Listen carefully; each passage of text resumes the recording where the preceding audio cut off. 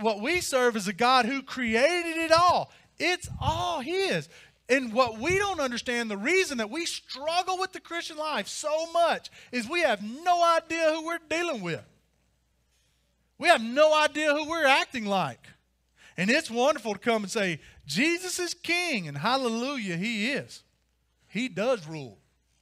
And Jesus came as a servant to give us an example, and He did it as He humbled Himself as a man. But He's not just any of those things. We do a disservice when we forget that He is and was and will always be God. And what was and what you feel like is yours has always and only ever been His. I needed a God who was powerful enough to say, because I said so.